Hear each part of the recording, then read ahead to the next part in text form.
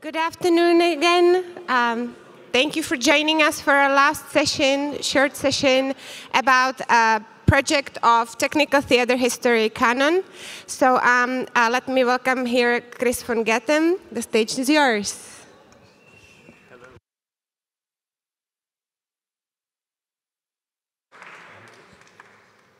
Hello. Yes. Okay. So, I'll try to keep it short. People that know me know that I'm very good in that. But the first thing I have to do is change the theme of this whole symposium. And where we've been talking about where are we, and we're going to talk a little bit of where were we. So we have to change that a little bit. I'm going to talk about a European project that is called the Canon of Theatre Technical History. And it's a project with 9 partners in total from countries a little bit all over Europe. And what we try to do is get grip on the history of technical theatre. We figured out that a lot is lost. There is not very much attention on this history of the technical theatre, what you see in the background, the equipment and so on. And that it's crucial to be able to understand a performance 50 years later, to understand that you need to understand how the technology works. I give a very concrete example. I'm working on a production now with sets from 1910. If we want to light them in a proper way, we need to know how the lighting system works. That was a bit the start. And what's more, we want to create, increase more awareness about this technical heritage. I say in Europe because it's a European project, so the focus now is on Europe, but in the future we would like to extend that also to the rest of the world. And what's pretty important is because we come from all these different countries, they all have a different view and a different vision on this history. If you live in Spain, you look differently to the history of technology than if you live in Belgium or in Sweden. Strange enough, but that's a quite interesting experience. Okay, what do? We do a lot of research, of course. We do a lot of online work, especially in the last 2 years. We've been working a lot with all our students together online, and we tried all kind of different systems like Miro, where they research together online. We do student workshops, and the first one finally after 2.5 years is next week in Stockholm, where we come together with all our students from the school. So I think we have 40 students all over the place. And we do teachers' workshop where we do very serious work and discuss with each other about very serious subjects. Maybe I should tell a little bit about what we think heritage is. The picture you see here, for the older people among you, they all will know what that is. It's a Revox recorder. Okay. One of my students said at one moment, isn't the picture upside down because the wheels are on the upside? They had no clue what this thing was. And this was 20 years ago, was standard equipment in almost every theater. So everything that is not really used anymore, that is kind of getting out of date for us, is heritage, which gives us some nice conflicts with people from collections and museums that say it has to be 100 years old and stuff. And we said, if you wait 100 years, it will be disappeared and you'll never find it back. Okay. So, the project is working in 5 different parts. The first part is the stories. You'll hear more about that in a second. We're working on teaching tools. We're working on methodology. We create a timeline, and we try to create a network, and I hope by the end of this talk you all will be part of our network. I brought some specialists in. So this slide is absolutely what Brie is working on, and that's about the story. So I would give it to you. I'll just give you the microphone. So hi, welcome also from me. I'm Brine Wesley from Berlin, teaching scenography and theater architecture there for students of theater and event technology. And that's also how our project is working. It's very interdisciplinary. We do on scenographic studies, on architectural studies, but also technicians. And here we try to find out the 100 most important stories of all our European history. And started to, it's a lot of selecting and discussing, because all of us with the different views of the different countries and cultures have different approaches, and also the time frames, because also knowledge is traveling and periods are not the same.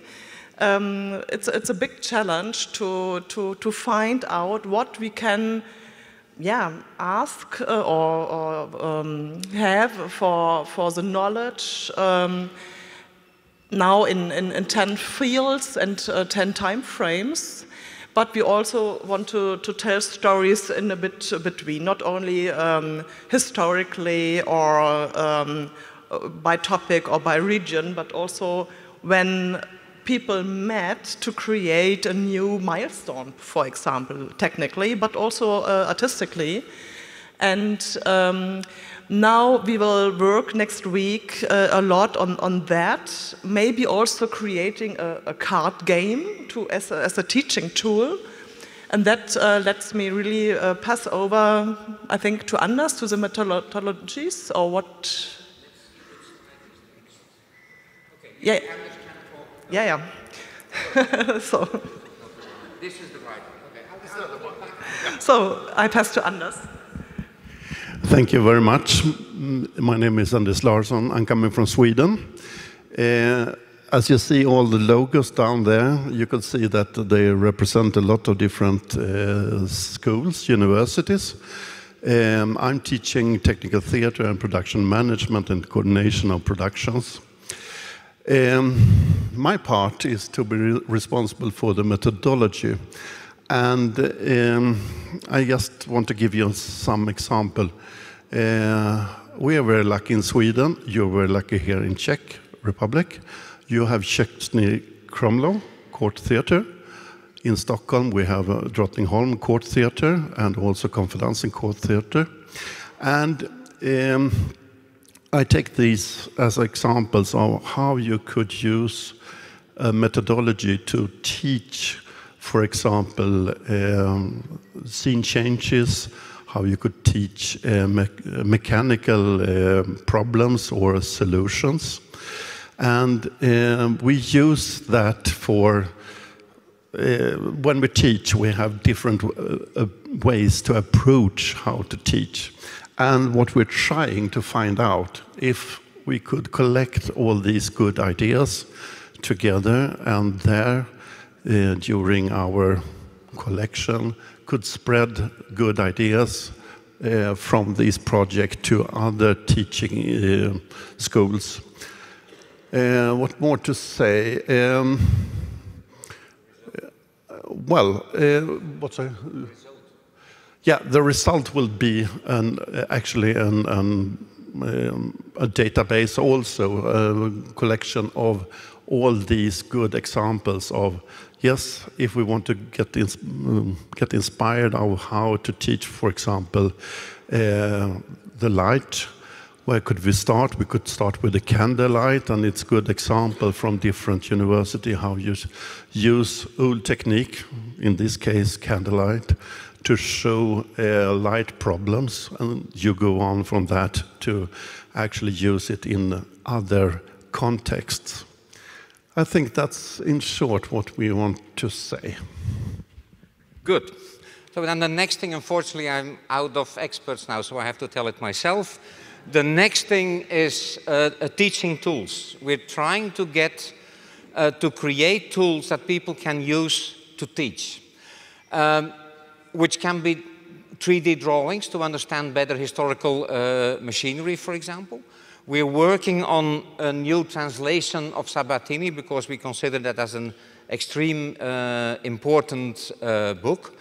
In Spain, for example, they made a video of the dialogues of the Somme, which is basically kind of a learning text about how to stage, how to use costumes and that type of stuff. So we try to create all this type of things that people can use afterwards in their courses. And to give you one idea, this is the type of drawings they're trying to make for Sabatini. So on one hand, you will have a new translation, and on the other hand, you will have literally step by step all the drawings on how to build a theater as it was in the Renaissance style. So the end result will be a 3D model that can be used in classes and so on, based on our interpretation of the original Italian text. This one we've had, and then I get to my absolute favorite own point, is the database. Is what we realized is that, in fact, there is a lot of information about this history, but it's extremely spread.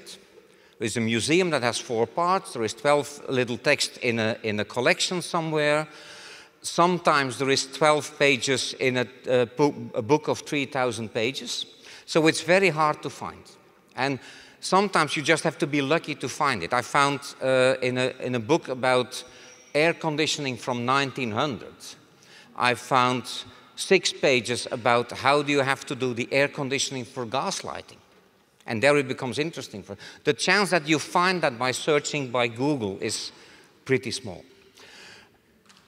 On top of that, we realized that if you have a lot of information, it's very hard to grab it. If I give you 3,000 dates, it doesn't make sense anymore for you. So the second thing that was quite important for us is to visualize it and to make it to make the access of the information different, so you start to look at different things. A nice example is we've all discussed Dresden and Appia, and we've discussed what happened, Hellerau and Appia, and we also discussed what happened in Dresden, and nobody of us realized that Hellerau is a part of Dresden. If you don't see that in a visual way, you don't understand that. So visualization is an important thing, and we wanted to make it in a way that it would be widely accessible for everyone. So we want to make everything open source, and we want to make it in a way that people can access it from all kind of different ways. In the long run, it should become a collaborating platform in the way that other people that are doing research could put their own information in there and enrich the collection we build up together. And we absolutely want to safeguard the information. If you look around the internet, you see fantastic information about Roman theaters, Greek theaters, historical words, all that type of thing. And if you start digging a little bit deeper, you find out, oh, this site was made by a professor that is retired 10 years ago. And the only thing you need to do is wait till somebody switches off the server, and then all the information will be gone. So what we try to do is gather all this information together so we can safeguard all this work that is done by different people. At the moment, we're very much what we call harvesting information. So we're trying to go to large databases, to interesting websites, and so on. And we try to take out all this information and bring it together in a database. At the moment, they calculated yesterday, we have 9,734 theaters in there, for example.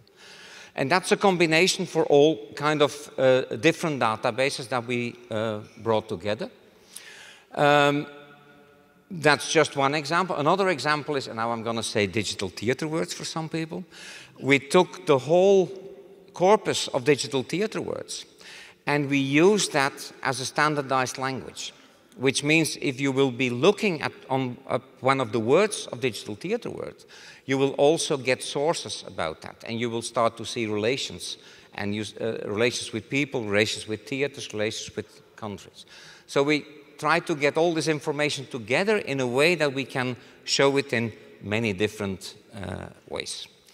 And we're asking to everyone, if you have information, please, can we use it? Some people have thousands of pictures in their computers. I'm not talking about specific people now. It would be great if we could tag them in a way that you find them back and that you get the right information with the right theater and the right information with the right equipment. And so bit by bit we build up kind of a common library, let's say. An example, imagine that you want to write the history of PQ. Imagine. There is a lot of information about that. Almost every country has a magazine that wrote 1 or 2 articles about it. At least they wrote 1 article before PQ, and they will write 1 after PQ. And now try to get them together. That's horrible. What we want to do, and we did that already with the Flemish magazines, we are working now on the German magazines, we have some Dutch magazines. We bring all these magazines together. We put them in a big database, and we tag them. And one of the tags will be PQ, which means at one moment you will see, if you click on the term PQ, you will see all the magazines from all the different countries that have been writing about this, which gives you a way richer information source than if you only would look in your own country. It's just one example. Of course, we don't stop with magazines, because we can put pictures in there, we can put stories in there. There have been recorded stories from people that visited. We can look in the archives here, of course. There will be a lot of information. There is a lot of books written about that. So if you bring all that together, you get a real enriched source. Now, PQ, of course, is made by people and by organizations. So the moment we put that in there, it also links directly to the individual designer or the individual organization that has organized a booth, which also means that in the next step, you will be able to see to your own organization and look at the history of your organization. What have they done and where have they participated and stuff like that. Okay. It's just one example. I have a couple of others. I said already that we work on a list of theaters. There also, if there is a new theater built or it burns down, mostly people write articles about that. We have pictures, stories, archives. Interesting enough, we also find a lot of catalogs that refer to we have furnished the equipment for this theater at that one moment in time. We find collections that have collected people's archive, for example, that describe a lot of different theaters, like yeah, you can say that, but the Architecture Museum in Berlin and the Freie University of Berlin, they both have a kind of a large, extensive collection of that. So in that way, you get information for all kind of sites about that. And then we talk about visualization. So this is just a snapshot of some theaters, but by putting them on a timeline, you start to see other things. Last week I was in a book that was very unclear, trying to figure out which theater was the new opera of Berlin in 1860. Because it's in a book you just say it's a new opera and everybody understands it because it was a new opera in that time. It's not a new opera now. And by comparing the timeline of Berlin with what they had written, it was rather easy to figure out which theater that was. It's just one example. Of course, theaters are in a specific place. We kind of put them on a map so you can have an idea of where the theaters are. And we also put them in kind of a tree structure. Some people like to work very structured, some people like more maps. You get both information based on the same starting point of what we have. And you can not only look at the theaters, you can also say, okay, what happened in this country? And then you will get a map of the theaters in the country, a list of the theaters, you get the timeline of the theater of this country. You get also which collections that are in that country. And surprisingly, some people, when I say, oh, but in your city there is a fantastic collection, they say, really? I don't know. So by structuring that, you get all this information together. Persons that are connected to, that are born there, that have been working there, or so on. So you get kind of an overview of a country or a city or a region. And in that way, you have another entry point for the information. We're looking at equipment because that was the first goal. It ran a little bit out of hand, to be honest, but that's always like that with databases and theater words. So we're having a tree of equipment, but then at the end you get to the unique equipment that was there. And one thing we discovered, it's extremely difficult to date equipment. And the reason for that is if somebody makes a promotion folder for new equipment, they don't want to put a date on that because then next year they're selling old equipment.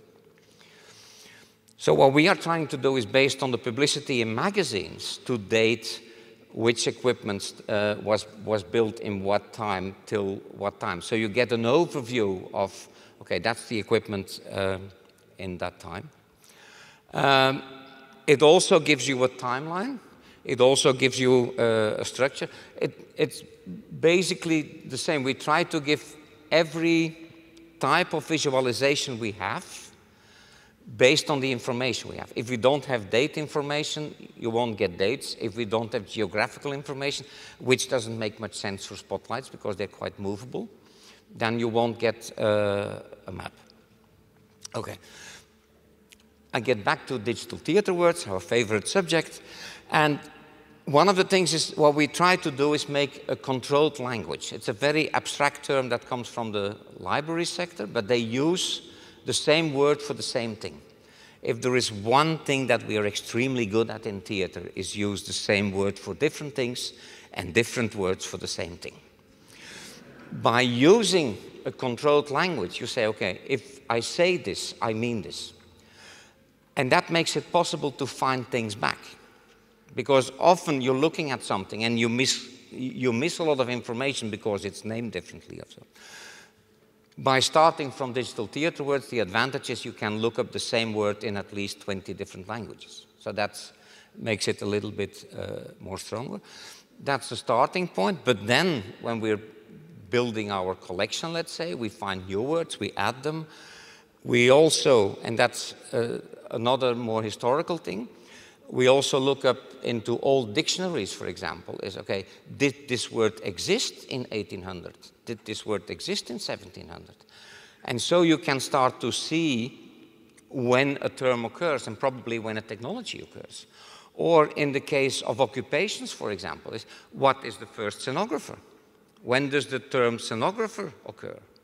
When does the term designer occur? And in that way, by listing these historical terms under a central term, we really get an overview of, okay, what happened at one moment. When is the moment when the kind of manager split out into the director on one hand and the stage manager on the other hand, for example.